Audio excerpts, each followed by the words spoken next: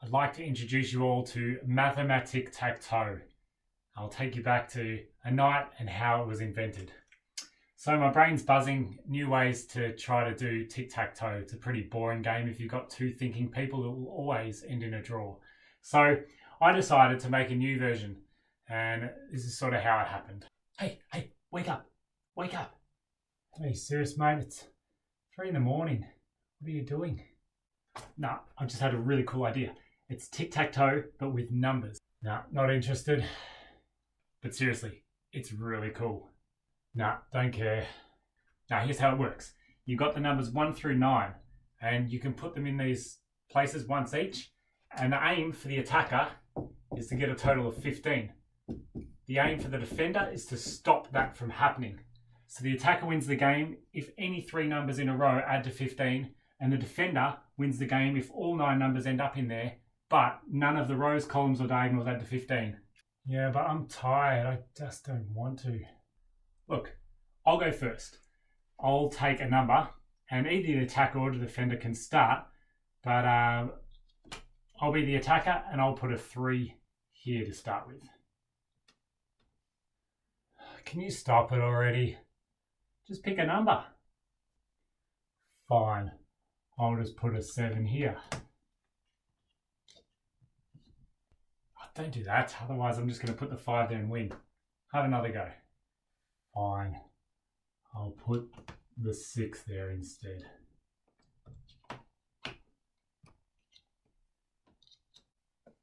Oh, nice. You've stopped me from winning because I need a 6 to go there to win. 9 plus 6, 15. Oh, good move. It was an accident. Can we go back to sleep? Nah, my turn. Let's see. Oh, here we go.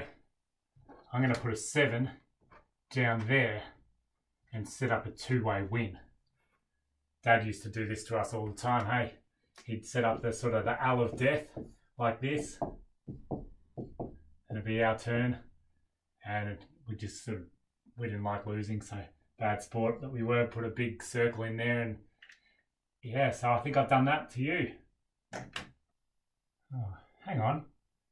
I can actually block you with one move. No, you can't. No, seriously, I can.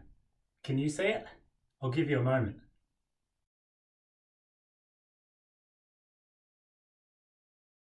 So, he needs either a 5 here or a 2 here to win.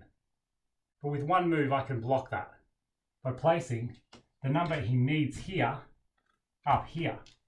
So now, you can't put a 2 in there or a 5 in there. Not bad.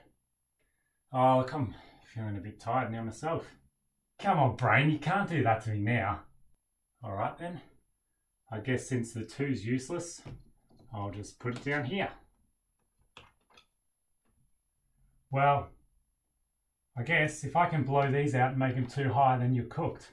So if I put that there, whatever you do is going to make that more than 15. And here is already more than 15. You can't win that way. You need a 7 there. Have you got anything else that adds to 10? No, I think I might have won. You're probably right. Yep, if I put the 8 here, you got nothing. Good thing it was best out of 3. So just confirming I did win? Yes, but like I said, it's best out of 3. Come on, brain, you always do this to me. Come on, we have to play again. Nah, too bad, I beat you and I was half asleep. You're just scared I'll beat you next time. No, I'm just scared about teaching 100 kids tomorrow and no sleep. This is such a great low floor, high ceiling activity because you can engage people who need to work on their addition facts, and you can engage nerds like me who will play this game against themselves at night. Me and a mate have coded a robot to play against, so that's freely available online. You can click the link in the description to play against that.